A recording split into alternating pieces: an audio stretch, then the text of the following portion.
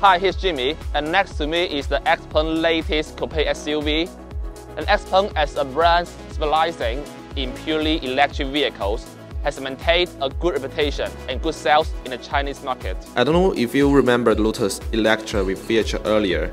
Simply put, the G6 is a civilian version of the Electra. Both are also very futuristic and technological sport SUV, and the G6 is the price at the quarter of the Electra price.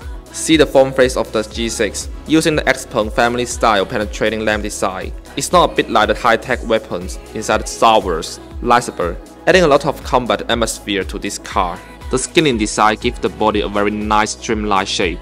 And open the boot, and apparently, it is very substantial for a sporty SUV. In addition, the rear row can be completely lower, and there's no pressure to play large-sized items. Got inside the car. There's barely an extra physical button to be seen. As with most EV these days, the screen controls more than 95% of the vehicle functions. Wireless charging for mobile phones come with 2 empty seats, allowing the main driver and passenger to charge at the same time. Although the seats do not feature sport seats, this results in a higher level of comfort. The real space is plentiful, and there is a panoramic sunroof.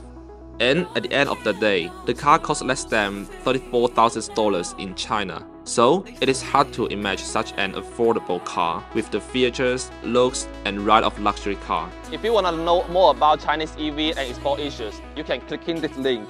Just talk to our staff. See you.